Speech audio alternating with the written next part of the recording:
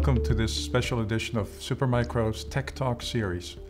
My name is Peter Rutten and I am IDC's Global Research Lead on Performance-Intensive Computing Solutions and Use Cases. And I am very excited to be joined by Josh Grossman from Supermicro's GPU team to discuss Supermicro's recently announced Universal GPU system.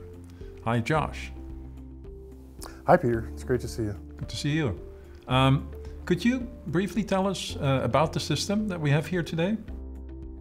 Sure, thanks for asking. So this is something we're really excited about.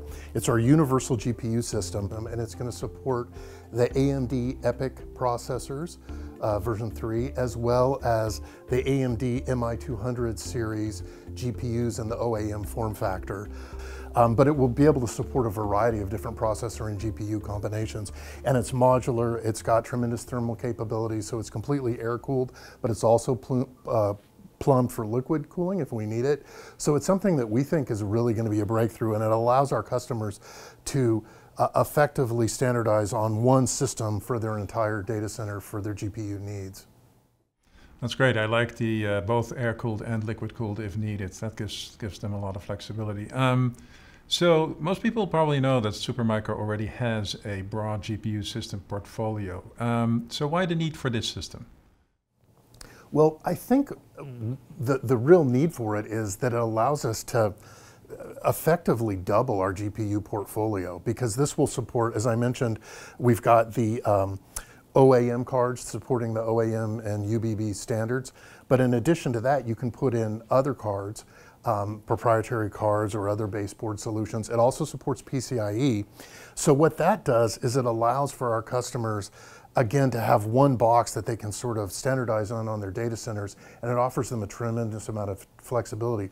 So kind of in a nutshell, like I said, this really doubles the capacity of our GPU product line, and it also is a 4U box, which we think is interesting because we can get all that into a relatively small 4U form factor with up to 8 GPUs. Right. So you've used this word a couple of times, and I'm kind of intrigued. Tell us a little bit more about this universal aspect of the system. Yeah, let's look under the hood a little bit. So what I just removed are 10 NVMe drives that are 2.5 inch, and we also support SATA SAS. So that's something that's universal in terms of whatever storage needs you might have.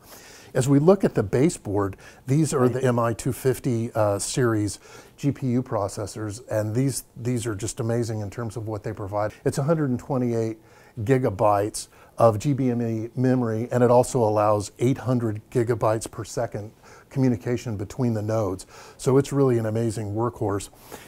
And as I said, you can support these with other baseboards, either in the OAM form factor, or you can use proprietary baseboards, something like SXM, for example.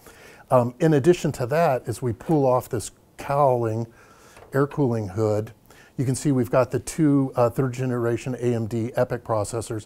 Of course, we can also support different processors as well. So this is the first iteration. And then you can see there's 32 DIMM slots. So it's universal both in terms of the number of different processors and GPUs it supports, and also the kind of future proofing, if you will, that provides so much headroom. So if you needed to have 8 GPUs, you could go with the PCIe form factor and have 8 GPUs with one high-speed NIC card for each GPU to allow just a whole variety of different use cases, and we're seeing that a lot in the marketplace.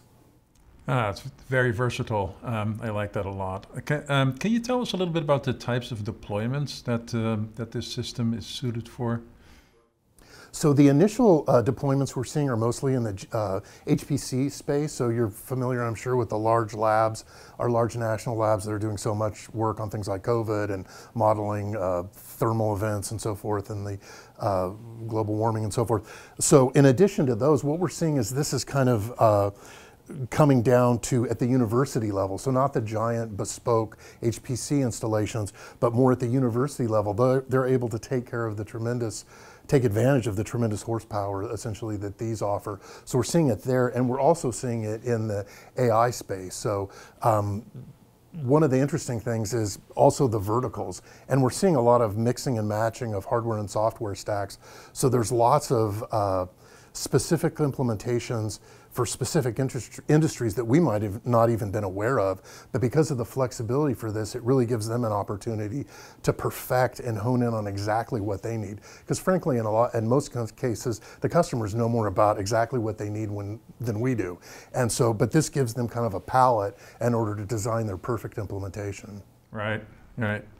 And I like that you mentioned AI there, because I think we both know that AI is coming right on the heels of HPC for these kinds of systems. We're seeing that more and more for sure.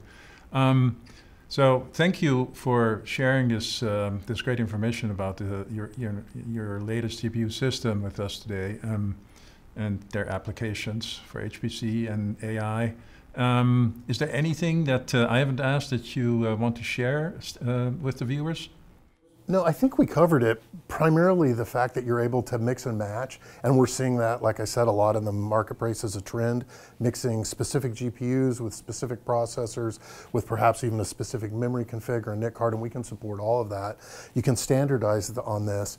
And then also just, there's going to be a whole variety of these coming out in different platforms that are supported in terms of different baseboards and so forth. So please, stay in touch. For anybody out there that's listening, we'd love to hear from you, and we're really excited about this. We think it's a really kind of a milestone, if you will, both for us as a company and for what's happening in the GPU space. So we're excited. So stay tuned for more exciting news. Sounds great. I look forward to hearing more, Josh. Thank you very much. Thank you. It's good to see you. Learn more at supermicro.com/HPC.